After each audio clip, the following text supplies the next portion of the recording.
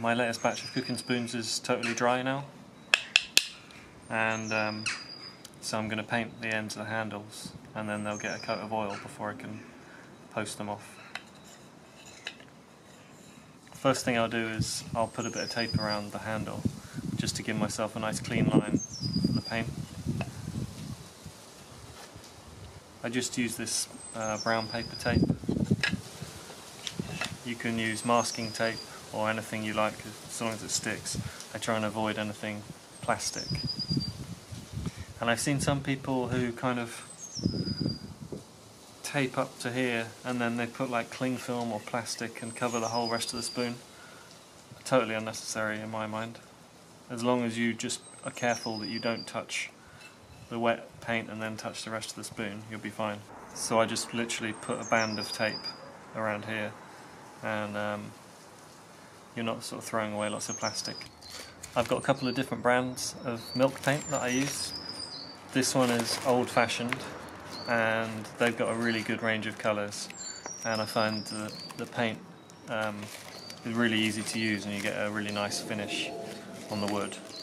And the one that I'm using today is from Grace Mary, who also has a really great range of colours and more sort of earthy ones.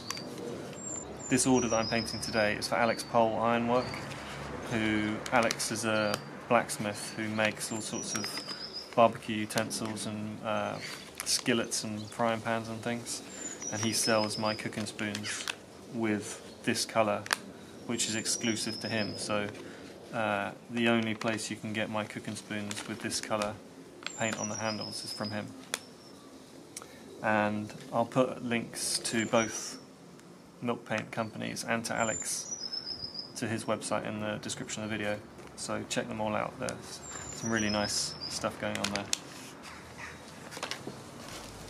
So milk paint, when it comes like this, is in a powder, and it's a mixture of milk protein powder and then the pigment, whichever colour you've got. So this one's blue, I've got red, green, white. I mean, it comes in any colour you can think of. And you just add water. The pigment obviously is for the colour, and then the milk protein is what binds the paint to the wood.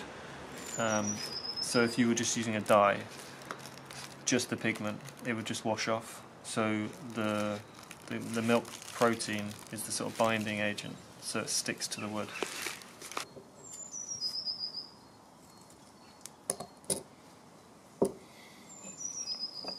So I'll just tape this onto the handle, making sure that it's on there nice and tight, and it's not gonna, don't want any paint kind of getting underneath it. Okay, now I'll mix up the paint.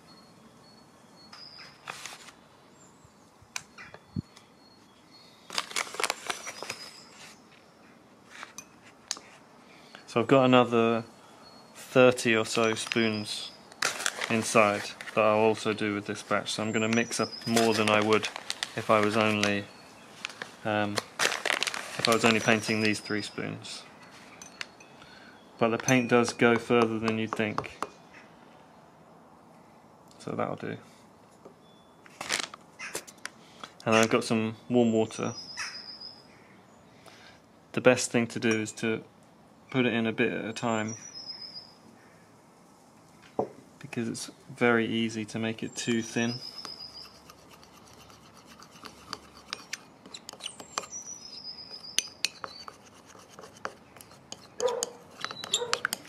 So I've got all the lumps out. You're looking for about double cream consistency, sort of thick cream.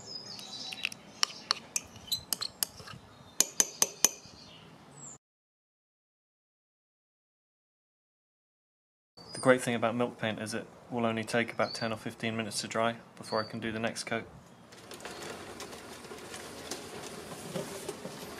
It was sunny 5 minutes ago.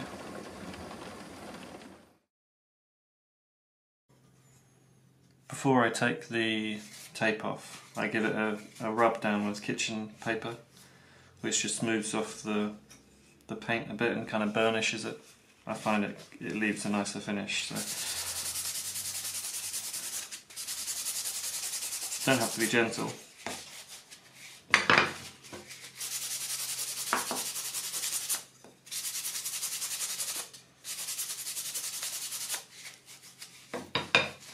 It knocks off any of the little bumps and bubbles that you get from the paint.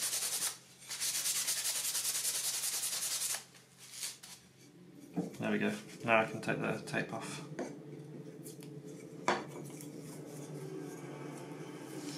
And there's a nice clean line.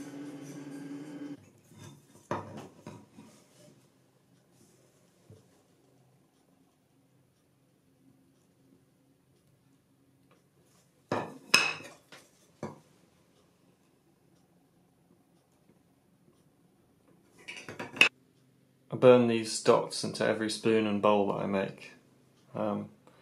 It's based on the Cassiopeia constellation, and it's almost a W, so it's sort of fitting for my maker's mark.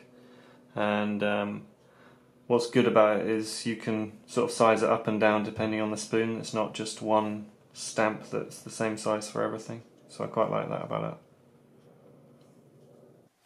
Okay, last step is oiling the spoons. Got a big old pile here, and this is pure linseed oil. I find the easiest way is just to get your hands dirty.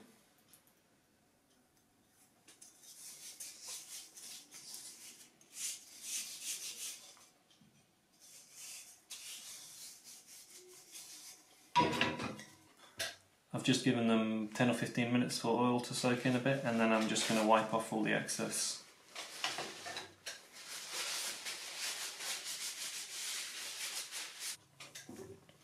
Now I'll just spread them out on a rack and leave them in another room for 4 or 5 days or so. I'll probably post them early next week, so by then the oil will have dried nicely. I just noticed my lathe's fallen over. It's been at the end of the garden and I haven't touched it for months, but it's been undercover.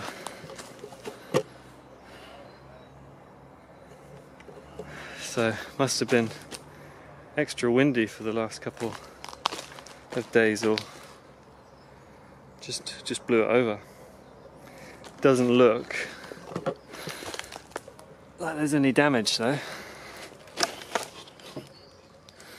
The bit that I was most worried about is this part here, because all the weight's gone on it, but it actually looks fine. So I'm just going to pick it up and see if it's alright.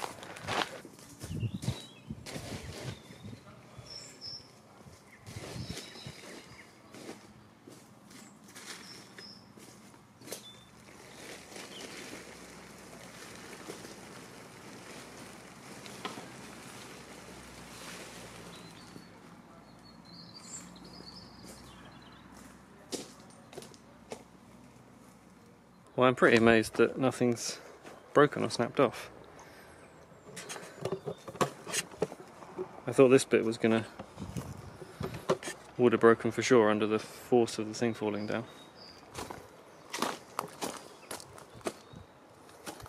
I've actually been really neglectful of the lathe.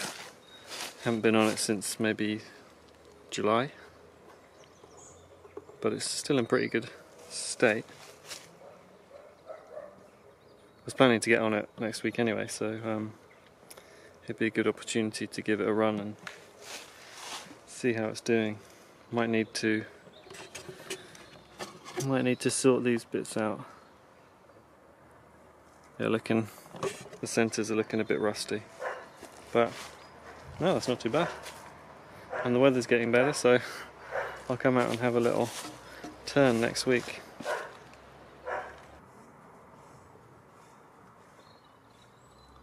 Let's get it on. I've been really trying, baby. I'm working on my folding saws this afternoon because I'm out of stock, so I'm just putting a few more together. I machined down all the bits already, so just cut them to sort of dimension and drilled the holes and cut the slot down the middle with a table saw, and then I finished them off by hand. So I chamfer all the edges, and then I carve little notches in the cross pieces where the this bit will sort of rest, and then I carve the handles as well. And then the last thing I do is I always just take the handle of a metal knife and just burnish all the edges just to soften them up a bit, because it still doesn't feel too nice in the hand. So I just go over every piece like this, and it leaves a much nicer finish, feels a lot nicer.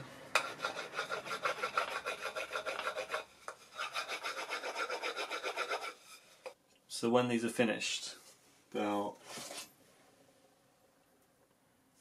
have a saw blade on them. So this is just a bow saw blade that comes across here that I'll fix in with a nut and a bolt, and then across the top there'll be a cord across the top connected to this, I think it's called a windlass, and then you twist it round to tension the string, and it tightens the saw blade.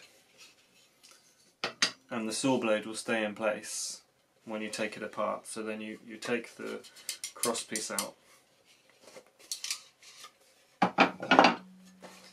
and then the whole thing folds round, and the saw blade sort of lives inside the groove. It's a really good tool to take out when you're camping or foraging for wood or something. So anytime I go out collecting wood, I'll take it with me, and it's just so quick to take apart and put back together, and I can just stick it in my backpack, because obviously when it's all assembled it's quite big, so it's not so good for carrying around like a normal bow saw is. So then once they're all burnished, I'll give them a coat of linseed oil, and for these ones I use boiled linseed oil just because it dries much quicker, so I can apply it and it'll be dry in like half an hour, and then I'll assemble them. I'll put the blade and the cord across.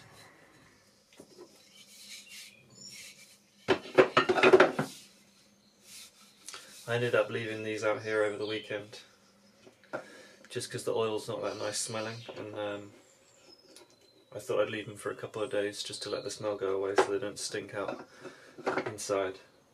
But they're looking good, and so now I'm just going to put them together, and they'll be ready for people to buy. So I've put all the saws together now. I've attached the blades and put on the cord, and a couple of them have already sold, so I've sent them out this morning. So I just thought I'd show you how it kind of works. So you can see I've attached this string. This is my one that I've been using now for about a year and a half, and then I've attached the blade as well. So to put it together, folds out like this. Put the cross piece into these holes in either upright,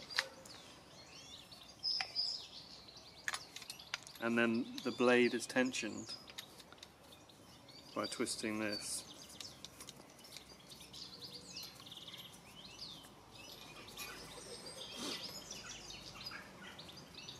You want to get it quite tight.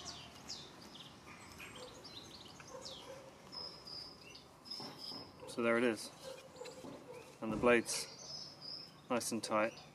I've carved the handle here so it's quite comfortable to hold. So then